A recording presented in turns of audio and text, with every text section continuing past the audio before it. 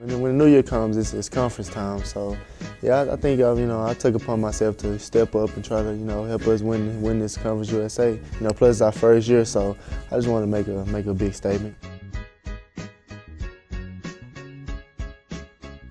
Coach tell me all the time, you gotta take it upon yourself. You can't be a baby. You gotta do it yourself. Ain't nobody gonna give you nothing. So yeah, I just looked in the mirror and was like, okay, I gotta do it myself and don't blame nobody else. It's everything on me. So Keith been playing very well. He kind of getting back into the groove, and then Kevin, he's been kind of injured on and off. But when he's in the game, people are keying in on him because he's such a big factor. So yeah, I think people know now, of me being kind of a scorer and stuff, so they kind of keying on me. But I mean, I just score in a lot of different ways, but offensive rebounding and trying to get open looks in transition.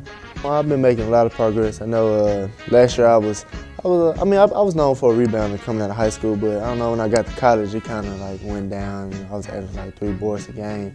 But I know since I'm a bigger guard, it should be easier for me to get rebounds. So, like I said, I took that upon myself to go get more rebounds for the team.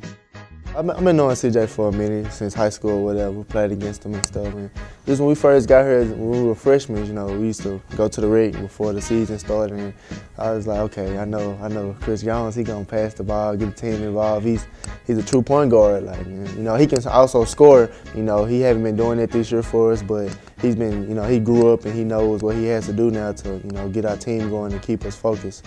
So I know when he's on the court, I know it's something good is bound to happen. Everybody just been, we finally just said, forget all the other stuff, all the criticism. Just let's come together and be one team and try to push forward and get something going. We had Doc came in too, whatever, he talked to us, and I think the team really liked him, and they, wanted to focus in and listen to what he had to say.